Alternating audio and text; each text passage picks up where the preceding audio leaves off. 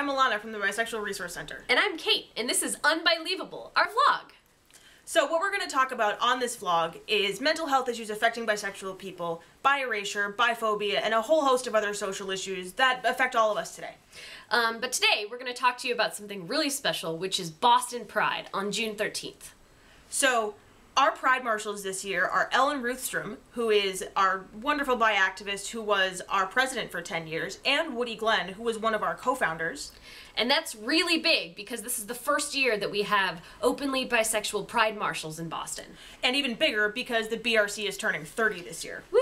Happy birthday! Happy birthday, yay! So because of these two huge, giant things, we wanted to do something really big for Pride.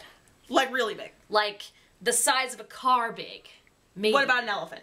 Yeah, maybe even the size of an elephant big. Like a mid-size elephant. Like a mid-sized sedan elephant. Mid-size sedan elephant. Okay, exactly. Yeah.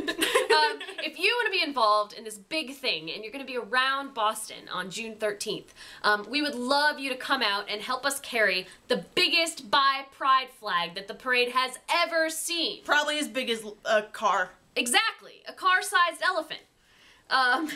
And because of this, because of our wonderful bisexual Pride Marshals, the BRC gets to march right up in front, but behind the car.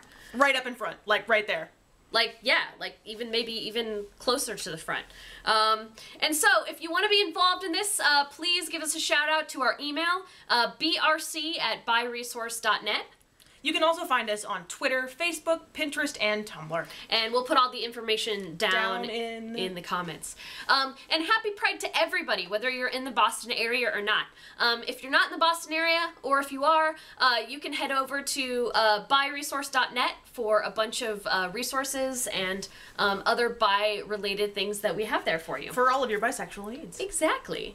And if you have an idea on future things we can do with this vlog on Un-Bi-Lievable, leave your suggestions down there in the comments. I really like doing this. Me too. That's really fun.